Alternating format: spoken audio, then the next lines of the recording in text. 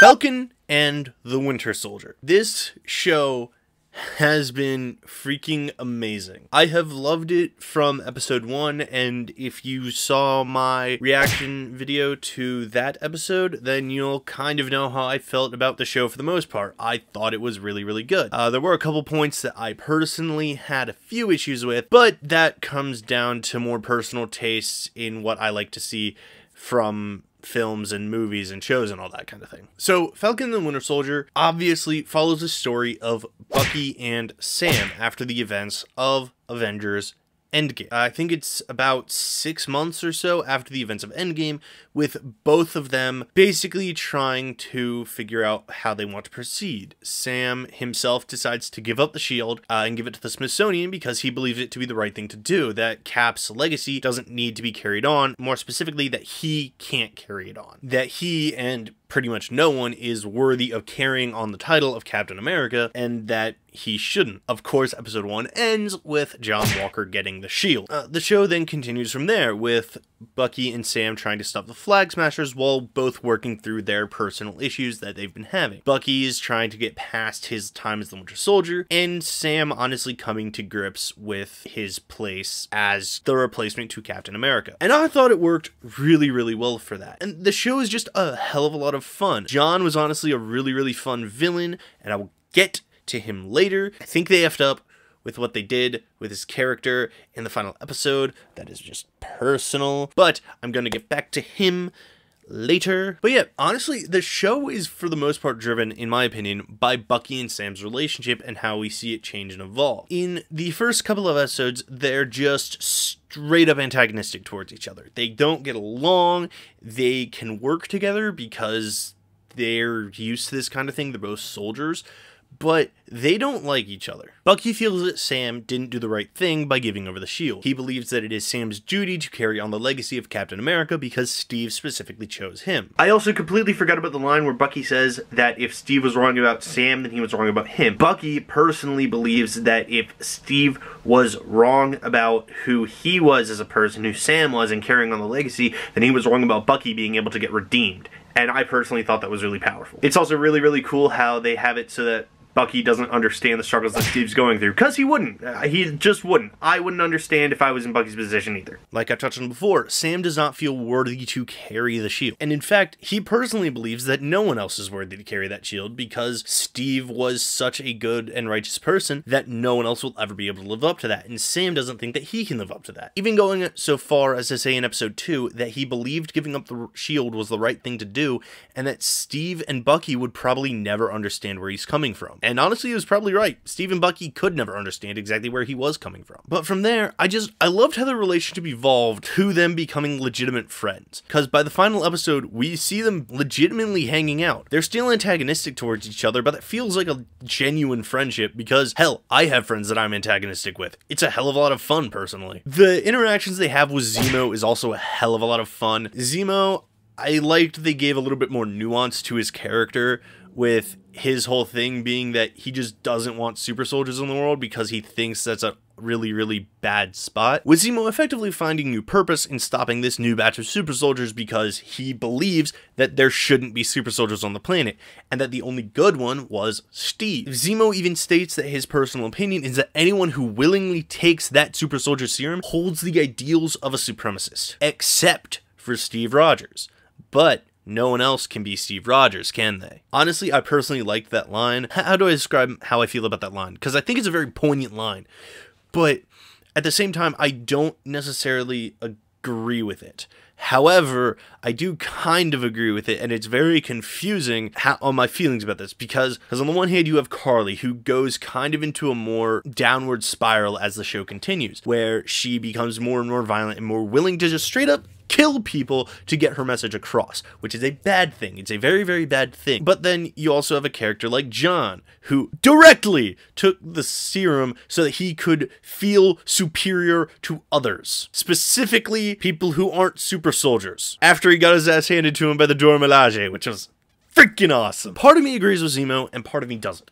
It's a very, very weird thought process that I have about that line. And I do want to touch on the finale very, very quickly. And just warning, I will be going into spoilers for the finale, specifically. Just in case you haven't seen that by the time this goes up, just warning you, that is going to be this right here. Certain reveals I didn't personally like. Sharon Carter, for example, being the power broker. And yes, they had been setting that up literally from the first time we hear about the power broker and meet Sharon. The reason I wasn't a huge fan of it is just because how the reveal felt. The reveal did not feel natural to me personally.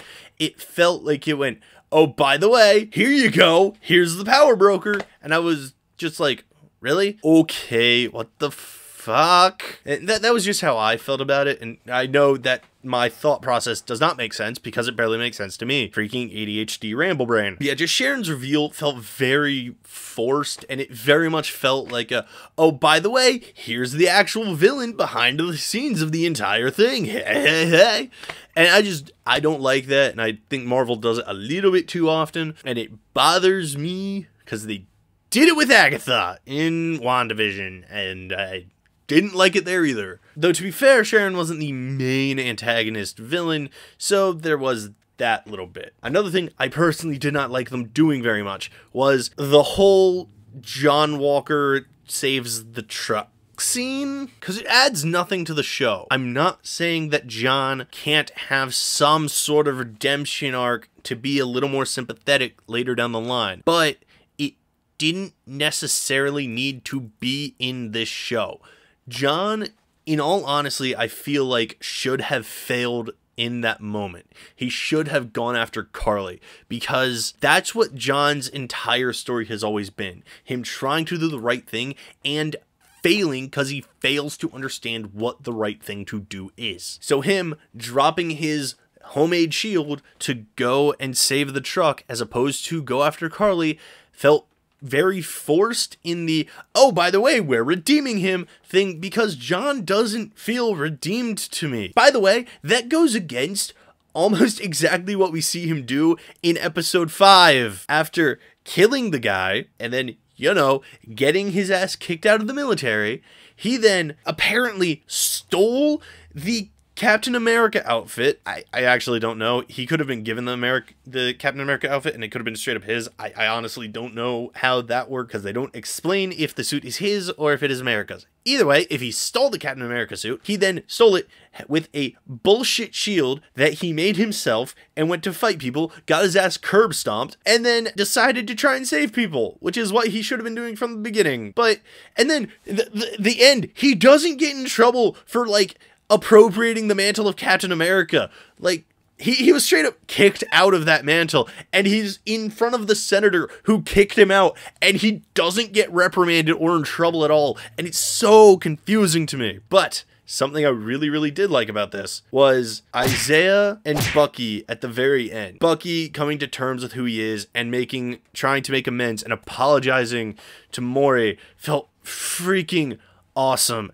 And it made me really sad and happy. And then Isaiah at the very end, because Sam actually got Isaiah Bradley's name put into the Captain America Memorial, that made me so freaking happy. And I was so glad for him. It was just so much fun. Also, I just want to touch on Sam's costume real quick, because his new Captain America outfit looks freaking amazing. And it translated really, really well from the comics to the show.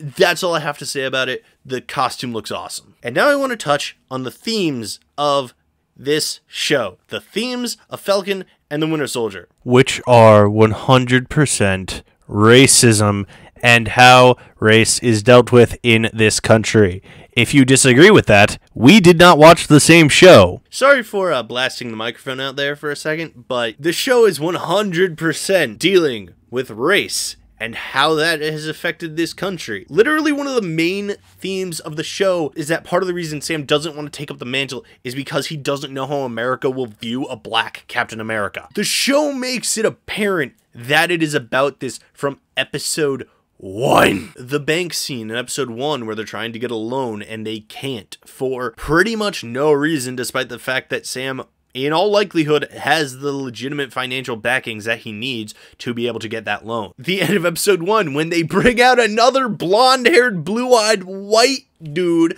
to be Captain America. John Walker's entrance onto that field in the beginning of episode 2 100% has themes of racial bullcrap in there. It is legitimately made evident through the entire series that it is dealing with race and racial relations. Hell, there is a scene where Sam gets profiled because Bucky did something that legitimately pissed him off. If you can watch this show and not think it is about race and racism and how that affects the way this country works, you are just flat out wrong. And I also don't know that I am necessarily the best person to speak on this. The show is 100% dealing with race and racial relations. Isaiah Bradley is probably the biggest example of this because of his entire backstory, which is kept pretty much the same from the comics. He was experimented on by the government because they thought that black people were much more expendable in the 1940s. It is a thing. I hate that that is a thing, but it's a thing. Don't flay me for it. Also, that is the explicit reason given in the series. And then, when they were willing to blow up a POW camp to prevent their secrets from getting out, so Isaiah went in of his own volition and got them all the hell out and got locked in prison for 30 years for saving his comrades. Mind you, Steve did the same thing in the first Avenger and got commended for it. So yeah, this show deals with racism and how race is viewed throughout this country as a whole. And again, I do not feel that I am the best to speak on this about the minute details because I wouldn't be able to recognize them. As, you know, you can clearly tell with my skin tone. I just suggest looking up some other people who have studied this a little bit more and would be able to speak on it a little bit better if you want to know more about the whole racial themes of the series as a whole. Because again, not the best to speak on it. But yeah, overall, I thought the show did a really, really good job of touching on the subjects of race, how it's been handled throughout American history, because, yeah, we do not have the best track record of that shit. Like at all. Ever.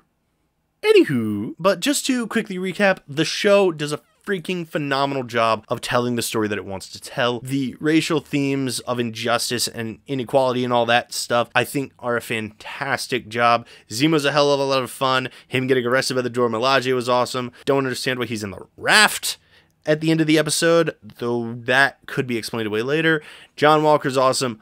I'm really excited to see him come back as U.S. agent in later projects because he's still alive. Bucky and Sam's friendship, I am super stoked to see evolve from here. This show is just so much fun. For me, on a whole, this show rolls a solid 17. Extremely entertaining, extremely rewatchable if you want that, and I think it has really good themes that we could all learn from through watching the show and understanding the themes that it is trying to tell us. On the whole, that's my thoughts on the show. I really enjoyed it. If you did or didn't, let me know in the comments down below. That's all I have for now, guys. If you do want to follow me on any of my social medias, my links to my Twitter and Instagram are going to be in the description down below, as always. But I hope that you all have a fantastic day, and as always, peace out, guys.